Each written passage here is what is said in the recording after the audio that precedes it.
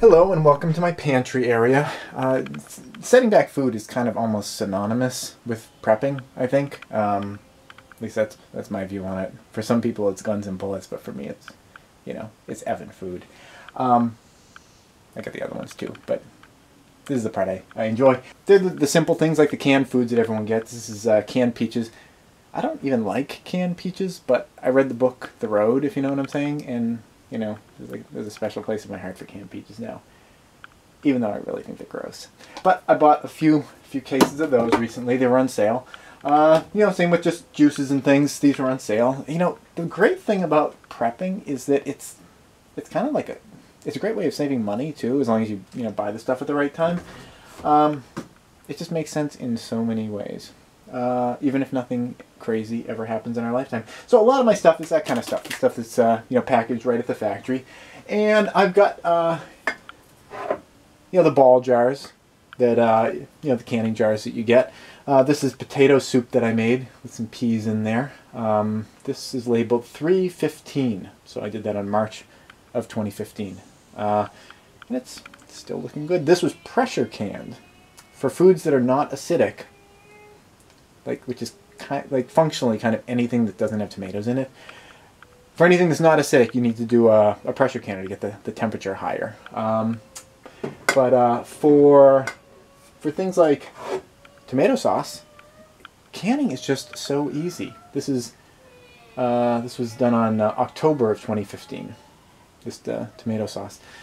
Really worth getting into. It's super easy. You just put the stuff in there, drop it into the water, have it boil for like a half an hour or something like that. Make sure the lids are clean and everything. It's really not that big of a deal. And I haven't killed myself yet. It's great. So, yeah.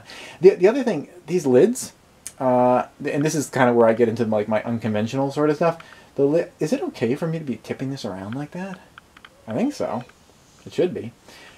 These lids, not the rings, but the lids, are supposed to only be good for they say one use, but a lot of these I've used 8 times and they're still totally fine. And the jars too, I haven't any. Oh, hey, this jar right here, this is unconventional. The jar is an old spaghetti sauce jar that I guess I got spaghetti sauce in it or something like that. I've had really good success with just canning in the kind of jars you just buy at the store that have stuff in them. Now this one, I put a ball lid on it because I had it, but check this out. Oh, I'm going to save you so much money here. This is a Newman's Own salsa container, and it has, at this point, pumpkin in it that I preserved. And it just has a regular lid from the salsa. It works fine. This was preserved on 12 of 2015. Still got its seal and everything. I haven't had any issue. This was pressure can, by the way. Pumpkin, you get a pressure can because it's not acidic. I haven't had any issue. I haven't had any failings using these just regular jars that you get at the store that you get some food in, and using these for canning. I don't really do anything special with them. It's definitely worth trying. And I mean, if you have some losses, you just experiment with it, see what happens. But yeah, I've been canning. I can pumpkin that way. I can spaghetti sauce a lot of times that way. I've got some potato soup that I had actually done using that method. So there's a lot of great sort of unconventional ways that you can do food storage. I mean, they got the the crazy stuff that it's it's not really all that necessary. So close this up. Here's some other containers that I use. These are pet food containers, and they're food grade #2 plastic, high density polyethylene, and they're great. They got the screw on top. They even come with a scoop. This is cane sugar, quinoa, brown rice, pinto beans, black eyed peas, and chickpeas, and it's great. They all just fit right in there, and there's no mylar or anything. Maybe if I wanted to keep this stuff for 10 years or whatever, but I'm using this stuff. I eat it. So it doesn't really have to sit in there forever. I do have here they are up here, oxygen absorbers. I haven't actually started using these yet because I haven't had any containers that were actually airtight that I've used yet, but they're here. They're stacked. They're ready to go. What I do use is desiccant packs, and you can buy desiccant packs, or you can just you know, grab them out of all the food containers that you get them in, and you can get them for free. What I do is I take those and I put them in front of a dehumidifier and you know, dehumidify the packets so they actually get dry, and then I'll throw them into like little Mylar bags with, you know, ibuprofen or whatever to keep it nice and dry. Another great container I got. Is it dark? Is it spooky? Are these buckets? Oh, hold on. The boy's calling. What is it, River? Okay. Yeah, he just needed a hand with something. So I'll finish up quickly. These are just buckets that had feta cheese in them. They've got gaskets in the rings. I get them from a friend that knows a friend that has a restaurant. They got raisins and cashews and peanuts. Peanuts, I'm on the fence about actually stacking those. That might be an issue. You might want to tool around with that yourself. But I got green lentils in the back, split peas, chickpeas, wheat berries, salt. Don't forget salt. It's very, very necessary. Wars have been fought. Empires have fallen for not having enough salt. But these are great containers. And you can also put a Mylar bag inside them, put the food in, and then the bucket is sort of a rigid outside, and the Mylar bag is the actual barrier. That's a great idea, but I put the food right in there. I have not had any issues with it.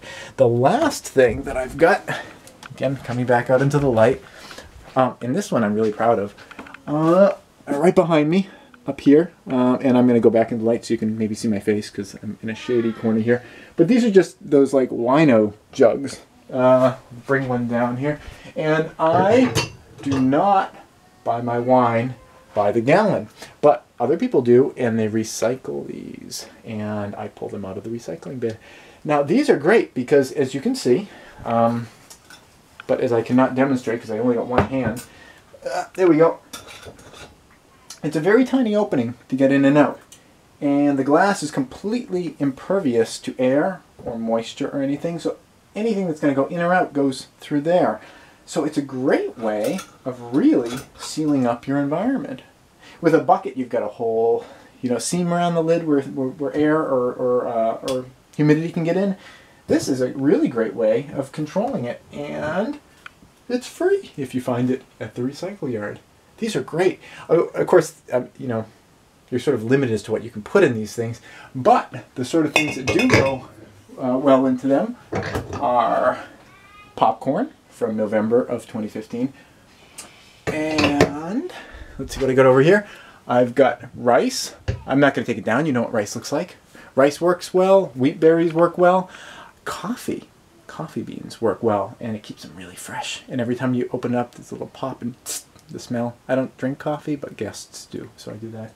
So those are some great ways of getting containers, many of them for free, that work very well, very unconventional, and I cannot emphasize enough the idea of reusing what's supposed to be non-reusable canning jars. They work really well. The only thing is the glass is not, is this the right word, tempered? It's not as tempered or whatever as like the real canning jars, so you can't put stuff into these really hot. I've cracked them putting stuff in really hot. So the glass, you got to be a little bit more, fairy fingers. Use fairy fingers on them. But if you put it in and then bring them up to temperature slowly, they work great. I have not had any failures with them whatsoever. Try it out. Do you think this is crazy? Am I going to be dead next year from my cavalier attitude about canning? Possibly. Let me know in the comments below. Again, thanks for watching, and I'll come up with some other video at some point soon. I'm trying to keep up. Keep the content rolling. I've got a lot of things going on. That's why I don't do videos all the time. Well, thanks for watching. Bye-bye.